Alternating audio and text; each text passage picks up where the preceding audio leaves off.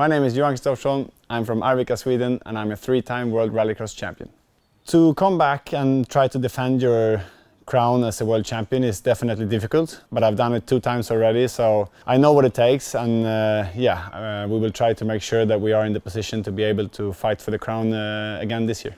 We don't really know yet who we're going to compete against, but I mean, the Hyundai is going to be strong if they come, and Hansen as well, so the competition will always be there, and Rallycross is Rallycross, and there is a lot of action, so yeah, we expect a lot of competition, but I think we are ready for it.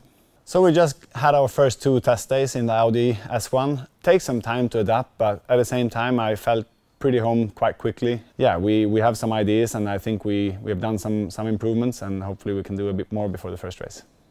The goal when you enter a World Championship as a defending champion, for sure you want to win. That's the target, and not only for me but also for the team. They are team champions as well, so I'm just going to go there and do my best, and hopefully that's going to be enough.